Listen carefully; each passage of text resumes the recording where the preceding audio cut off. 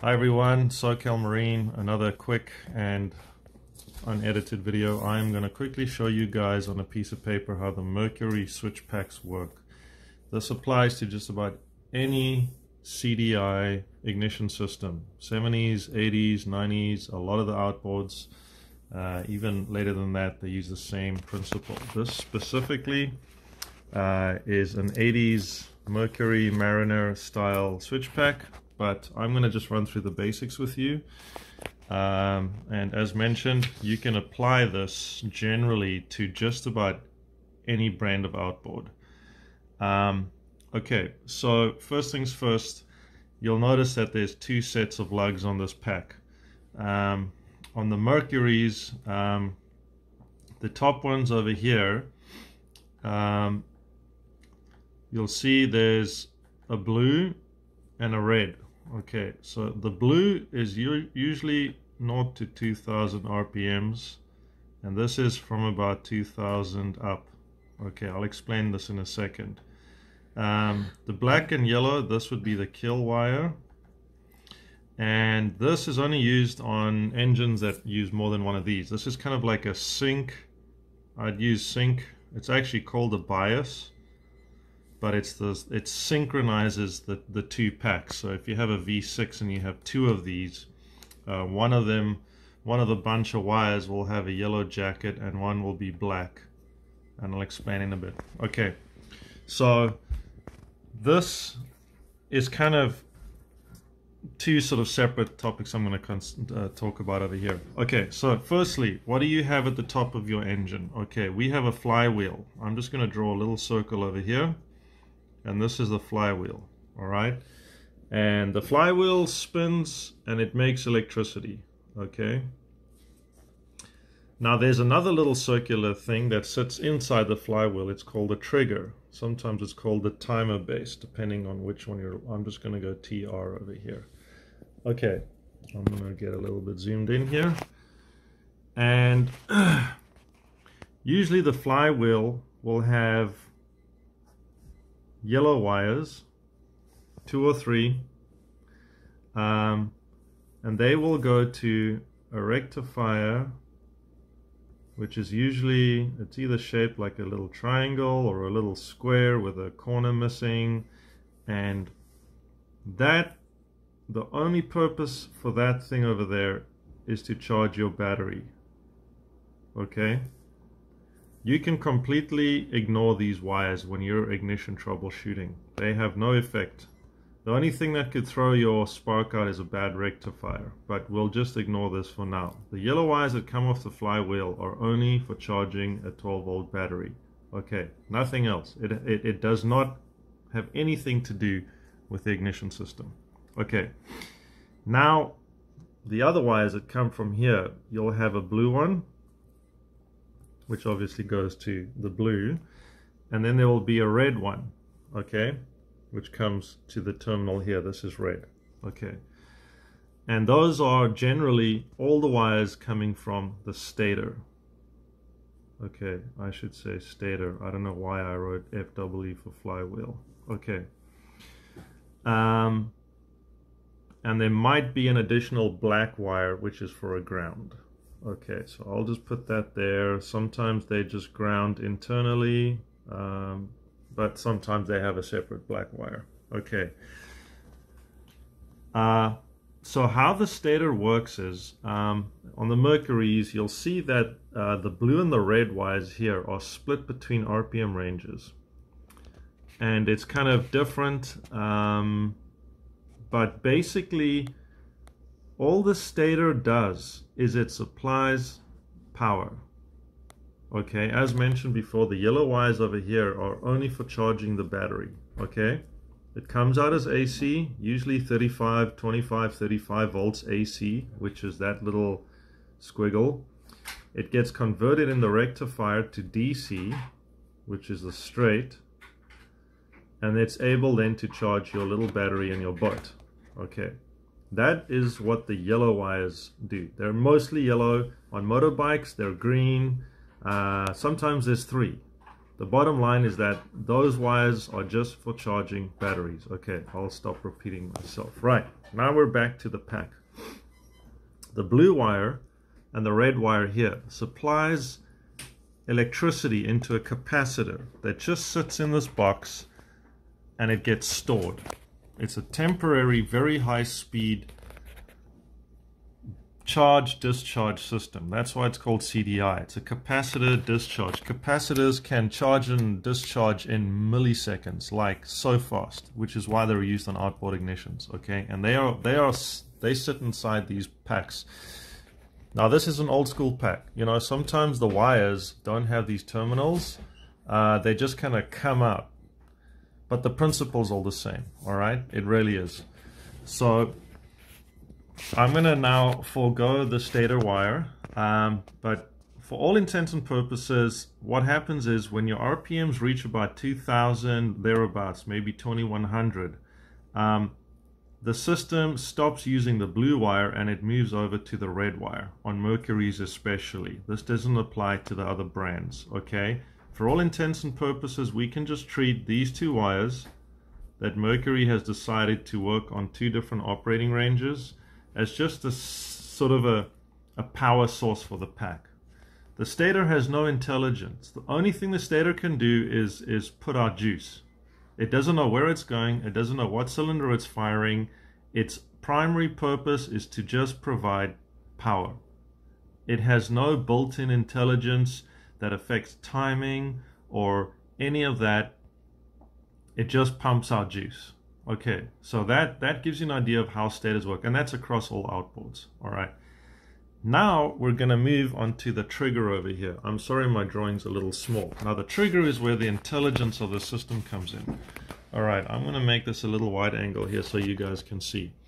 Now, bear in mind, this is an example. This is an older pack where you have actual lugs with nuts that you screw the wires onto. A lot of the newer packs will just have all these wires kind of soldered on the inside, and they don't have all these little nuts. They just kind of come out as a bunch. Sometimes they're bare, they might have a socket, but trust me, the principle is identical. Okay, there's just different ways they do exactly the same thing I'm talking about. Okay, so what does the trigger do? This is where it gets very cool. Okay, so we now know that the stator is continuously filling the capacitor, which is hidden inside these weird packs. Okay, but it doesn't really know. The power is just getting pumped in there. All right. The trigger is what I would call the intelligent part of the system. The trigger has I'm going to just, maybe I'll just make a little bit of a bigger one over here, just so that it's easier for you guys to see. Okay, there's the trigger. Okay, the trigger has areas. It has the intelligence of when to tell this pack to release its energy that's been stored by the stator. So this is the guy that's gonna pretty much do the controlling. Okay, now I'm just gonna use this as an example. Okay, but look over here. What a lot of people don't realize is that, you see how this is green, green and white, green and red? These are going to go to coils. So I'm going to write coils over here, and I'm talking primary. It's the little green wire that screws onto the side of the coil. Okay, and I'm going to actually try and draw them over here. They kind of look like this on the older ones. They could look completely different on your engine. All right, so let's just go. I'm going to go to green and white. Okay, and we are going to call these, now I might be wrong with the cylinder numbering for this exact pack, but if I do remember correctly, it could possibly be cylinder 3, 1, 2. I'm not 100% sure. It doesn't really matter. Okay. Now the trigger over here, you'll see there, here it says violet, white, brown. Okay, these wires are coming from the trigger. Okay, and I'm just going to draw them randomly like this, and I'll put one up here. Okay, now these two over here, these two are like a couple. They're a pair. As are these two, and as are these two. And what that means is that, I don't know how best to explain this, but presuming I'm correct over here, and this is cylinder 2, you can see that its wire is connected to brown. Now I should have probably looked this up, but I'm just going to write 2 over here on the trigger, and I'm going to write 1 over here, and I'm going to write 3 over there.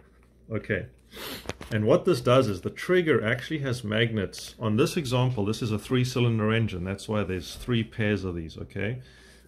These also came in a 4-cylinder pack for the 70, 80, and 85 horsepower models. So they would literally have 2, 4, 6. They would have had another set of terminals, and the pack would have been a little longer. But you can treat these channels in the pack are almost like old VHS or sound channels. That's all these are. It's getting a signal in from the trigger. It's coming from this wire. It's coming in to these terminals that are labeled violet, white, and brown, all at different times. And all it's telling is this is in and this is out. This is in, this is out, this is in, this is out. I'm sorry this video is long-winded, but this is a little, quite a lot to swallow for some people that are just trying to diagnose and, you know, that are new to this stuff. So I am repeating myself just to try and kind of imprint. All the trigger is doing is, for example, 2 over here is sending a little electrical signal to this terminal going release to this terminal, which in turn is going to basically fire on cylinder number 2. Alright, and as the flywheel is spinning, it's going to hit 1, and then 1 is going to come through the white wire, and it's going to go, hey, release the power to cylinder 1. And then the flywheel's going to spin, and the violet wire is going to have a little pulse, and it's going to go ping, release the energy that's continuously being stored in this whole system.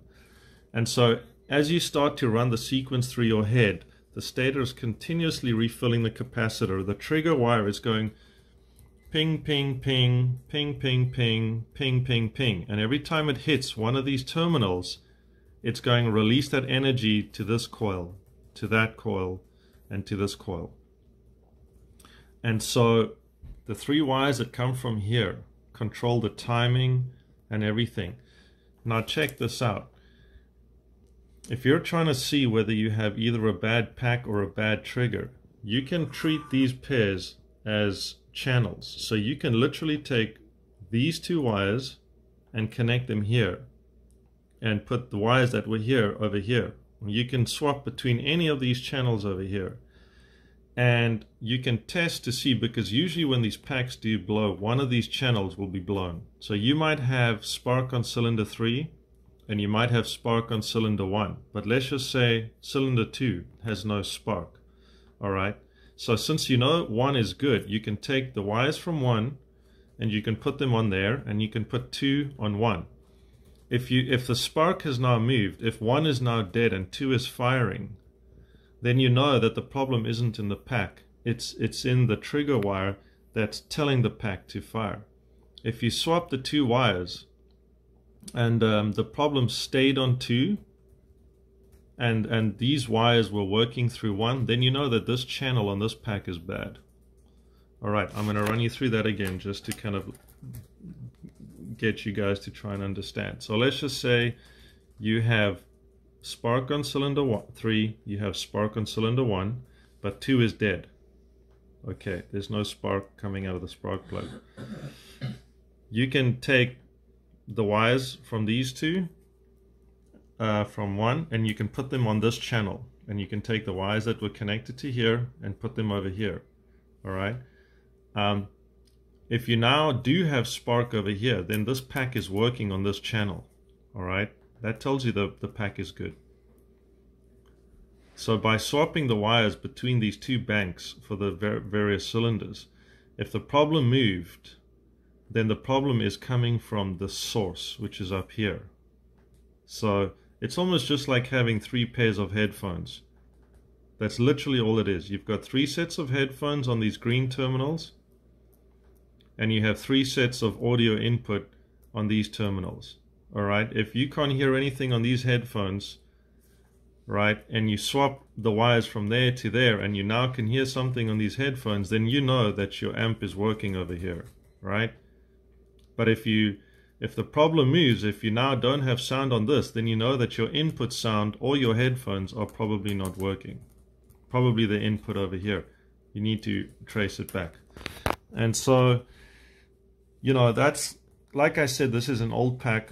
The newer packs will have all these wires coming out. And you can look this up. You know, you could literally just look in your wiring diagram to determine, because at the end of the day, if I go look on the Mercury manual, it'll tell me that violet is firing a certain cylinder number, and white is firing a certain cylinder number, and brown. The intelligence of this entire ignition system is only coming from the trigger. These channels don't know which cylinder they're going to, and they don't know where they're getting their signal from. They're kind of deaf and dumb. They just go, hey, I got a signal, I'm outputting it. I got a signal, I'm outputting it. I got a signal, I'm outputting it. So you can treat each of these sort of channels as separate. You see they each have their, this actually is nice because it has the clear sort of sealant on it or whatever it is. So you can kind of see. It's just a little bit difficult to understand when you open this up for the first time and there's all these wires looking at you, but it's actually quite easy to understand how this all works. So a very common thing that blows these packs is the kill wire, which is the black and yellow on the Mercuries. You have to take this wire off the pack and you have to attach it to a multimeter lead, and you have to put the other multimeter lead to ground, and you have to turn the key on lots of times. And if you even see more than about 300 millivolts, which is 0.3 volts of power coming through this pack, like 1 volt is going to take the pack out for sure. And it does happen. It really does happen. It could be up in the ignition switch. There could be wires rubbing against each other. Trust me, it happens. That is the first thing I would check, just to be sure. You know, you might be on the edge of starting to blow a pack. So anyways, another thing, if you don't have spark on any of these cylinders, disconnect the rectifier and regulator, the yellow wires, take them off the unit so that they're just dangling free.